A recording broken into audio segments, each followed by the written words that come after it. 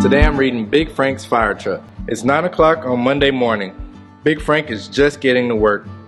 Big Frank is a firefighter. He works a 24-hour shift. That means he will be on duty all day and all night. This is the firehouse. This is where Big Frank lives, sleeps, and eats while he's at work. Big Frank checks in and goes over his schedule.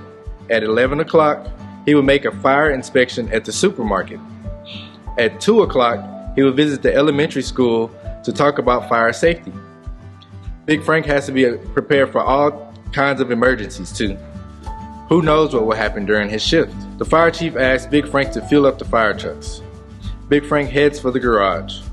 Big Frank's company has 3 fire trucks. The hook and ladder is used for aerial rescues.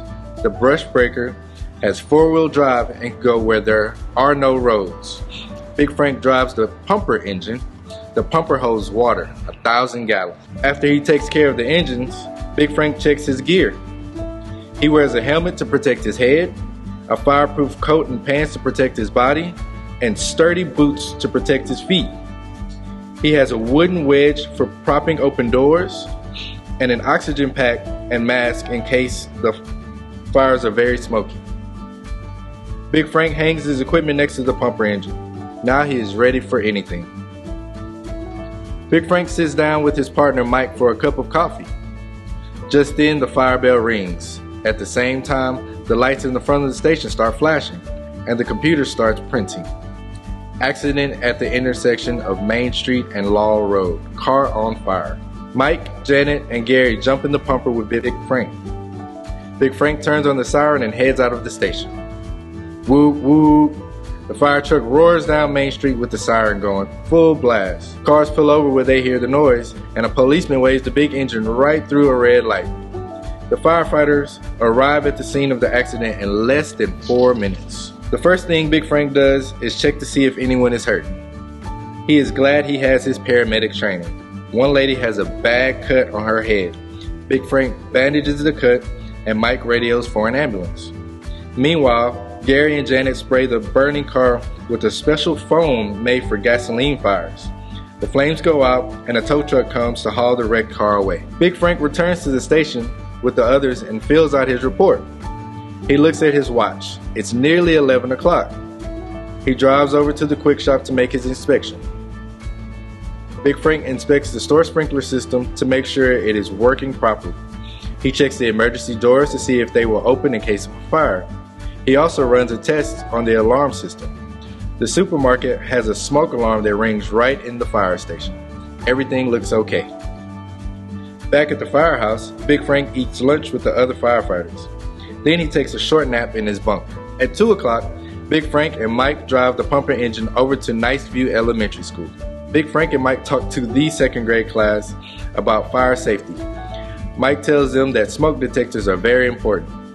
He shows them how to check their smoke detectors at home. Big Frank teaches the class what to do in case of a house fire.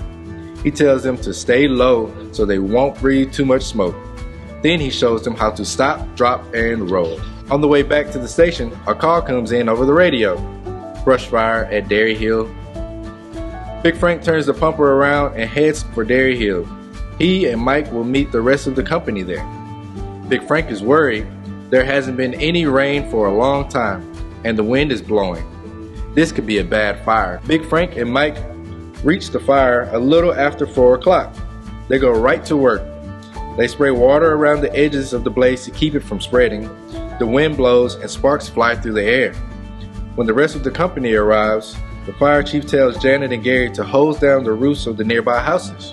That will help keep the sparks from setting the houses on fire. At nightfall, the wind picks up speed. Suddenly, the fire goes out of control and races toward the forest. This fire is too big for one company to handle alone. Big Frank radios for help. 2 more companies are on their way. Big Frank knows all the firefighters in the other companies. He has worked with them many times. Together, they make a good team.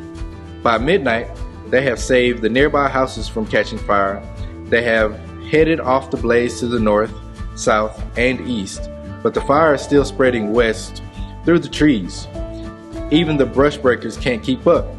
Big Frank calls in a squad of special firefighting helicopters Soon they are whirring ahead. The firefighters battle the blaze from the ground. The helicopters drop chemicals from the air. Finally, after 14 hours, the fire begins to die out. The worst is over. Big Frank is tired. No wonder.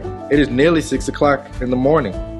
As soon as the next shift of firefighters arrives, Big Frank and his company head back to the firehouse. Back at the station, Big Frank helps wash down the trucks. They are sooty from the fire. Big Frank is dirty too. He has ashes all over him, even in his hair. Big Frank jumps in the shower.